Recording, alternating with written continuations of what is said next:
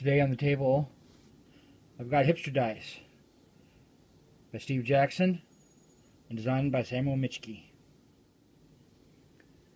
Hipster Dice is a party game for 3 or more players, and because of the nature of the game, I'm not going to actually be able to play it, but I will run through the rules and the component of the game. The component is 1 die. I mean, it has rules, but it has 1 die.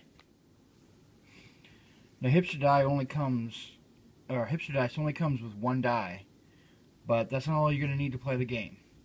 You're going to need tokens of some way to track your hipster cred, and the rules suggest you use coins or mustache combs or coffee stirs. Anything basically is going to work. You're going to need friends to play it with, because what's the purpose of playing a game if you don't have friends? And you're going to need a device that can connect to the internet, because you're going to need to look things up. I'll explain that in a minute. The purpose of this game is to roll the die to come up with a category, and then you come up with some obscure reference based on the category that you roll in order to gain hipster cred. First person to 5 hipster cred is going to win. So you're going to roll the die to pick your category. So we have the treble clef, which is music your friends probably haven't heard of. Then you're going to have the coffee mug, which is drinks your friends probably haven't tried and the places they haven't gone to drink them. Next is the letter A, which is literature your friends probably haven't heard of, let alone read. Next is the mustache, which is fashion that isn't too commercial.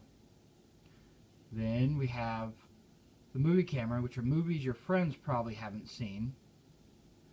And finally, the cheese wedge, which is food that's organic and locally sourced or otherwise out of the mainstream, and the places you find it.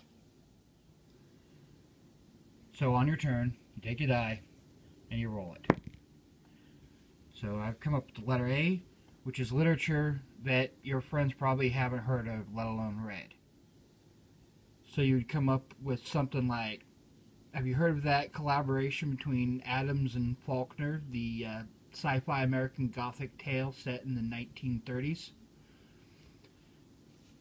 If nobody challenges you, then you'll take 1 hipster cred token from the center, and then take the die and give it to the person on the left. If, however, someone does challenge you, it's now time to go to the internet. If someone challenges you and calls you a poser, it's now time to prove that you know what you're talking about. So you have 2 minutes to go online and find the example of the category that you just named. If you're able to do that, you get 2 hipster cred from the center of the center of the table. If, however, you are unable to find it, or you would just plain lying, you have to give 1 of your hipster creds to the first person who challenged you in case there's multiple challenges. So that's all there is to Hipster Dice. You just roll your dice to come up with your category. You come up with some obscure reference based on that category. If no one challenges you, you get 1 hipster cred from the center of the table. If someone challenges you, you have 2 minutes to find proof of your claim. If you're able to find it, you get 2 hipster cred from the middle of the table. If you're unable to do it, the first person who challenges you, in case of multiple challenges, gets to take 1 of yours, 1 of your hipster cred. If you don't have any yet, then they get to take 1 from the center of the table. And that's it.